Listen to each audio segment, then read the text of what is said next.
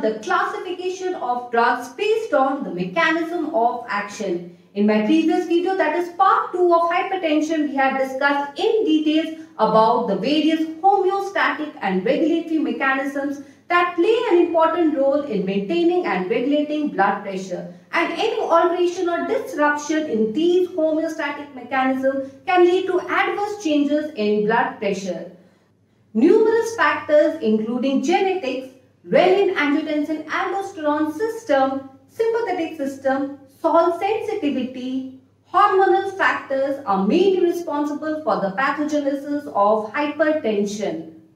So most of the antihypertensive agents act by decreasing the cardiac output and decreasing the peripheral vascular resistance.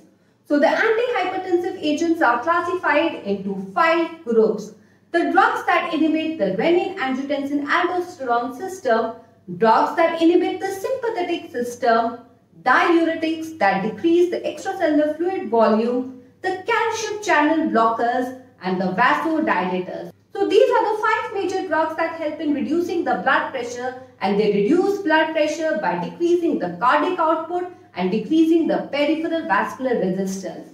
So starting off with the drugs that block the renin-angiotensin-aldosterone system. So these include the angiotensin converting enzyme inhibitors, the angiotensin receptor blockers, and the renin inhibitor. The figure drawn here shows the functioning of renin-angiotensin system. Renin is secreted from the kidney and it converts angiotensinogen from the liver to angiotensin 1. Angiotensin 1 in presence of angiotensin converting enzyme gets converted to angiotensin 2. So angiotensin 2 is the main culprit that is responsible for hypertension. So abnormal or excessive activation of renin-angiotensin-aldosterone system leads to increased formation of angiotensin 2. And angiotensin 2 through various actions increase the peripheral vascular resistance, increase the extracellular fluid volume, the cardiac output, and increase the blood pressure. So there are drugs that inhibit the angiotensin converting enzyme and decrease the formation of angiotensin 2. So ACE inhibitors, by inhibiting the angiotensin converting enzyme, decrease the formation of angiotensin 2, and these drugs are captopril, enalapril, lisinopril, ramipril, quinapril. Then there are drugs that antagonize angiotensin 2 action by acting at the receptors. They prevent or reduce the action of angiotensin 2 and thereby help in lowering the blood pressure. Some of the angiotensin receptor blockers are losartan, telmisartan, valsartan, candesartan, olmesartan. Later, a drug that inhibits renin decreases the formation of angiotensin 2 and help in lowering the blood pressure, and the drug is aliskiren.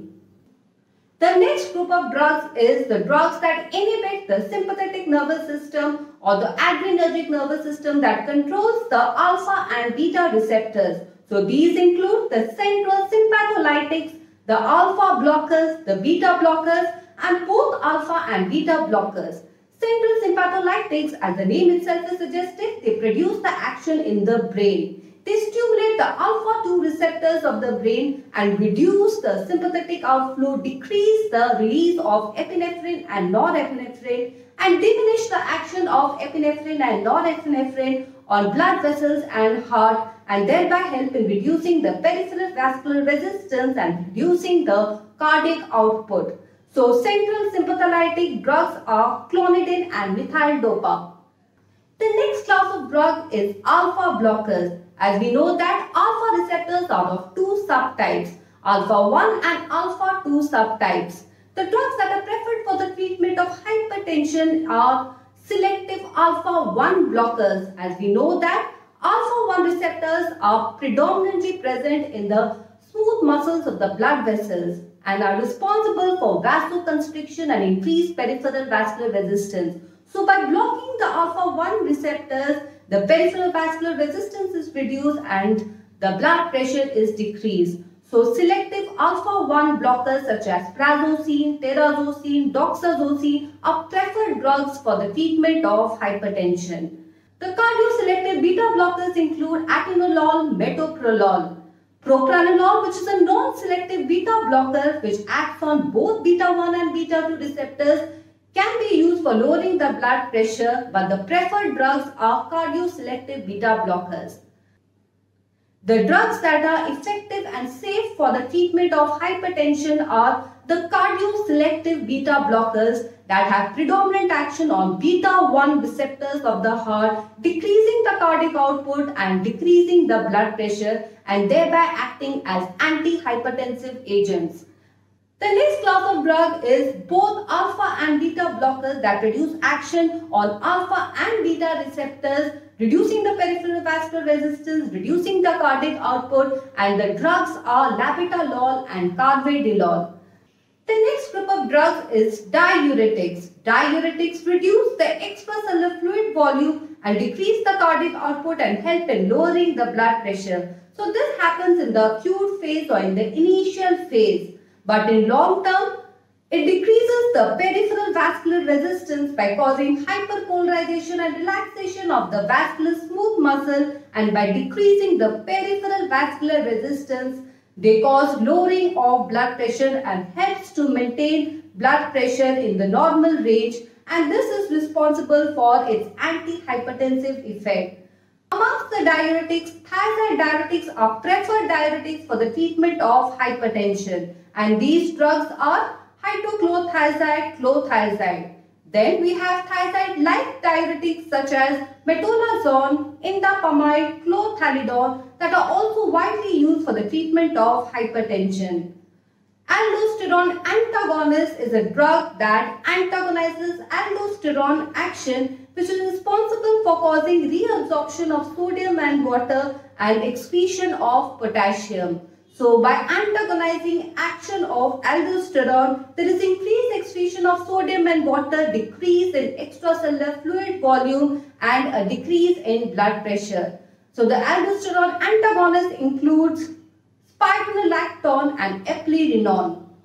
Loop diuretics is another class of diuretics that can be used for the treatment of hypertension, particularly in patients with advanced kidney disease when the GFR falls less than 30 ml per minute in 24 hours. These are also preferred drugs for the treatment of hypertension with edema because they cause large excretion of sodium and water and have rapid onset of action.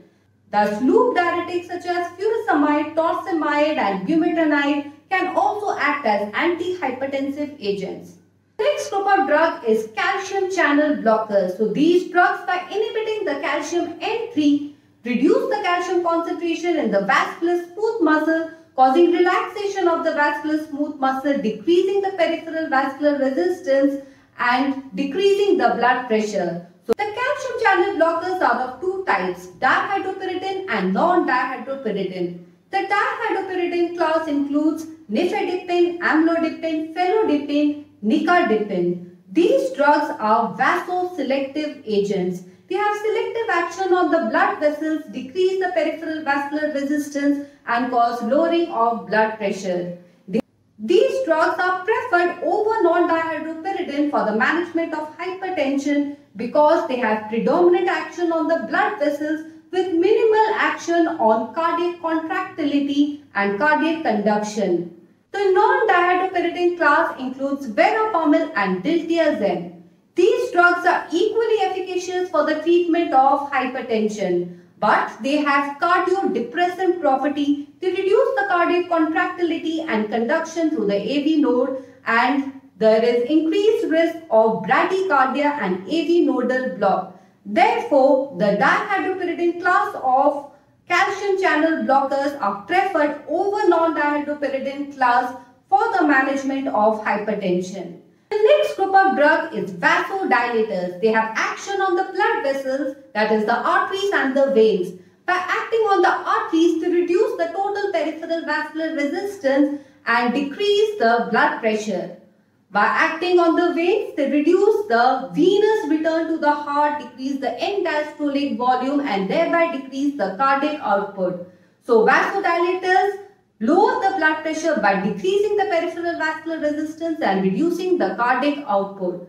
The arterial dilators are hydralazine and minoxidil, whereas there is a drug that produces action both on the arteries and the veins, and the drug is sodium nitroprusside. So, to sum up the classification of antihypertensive agents, the first group includes the drugs that inhibit the renin-angiotensin-aldosterone system, and these include the ACE inhibitors, the angiotensin receptor blockers, and the renin inhibitors.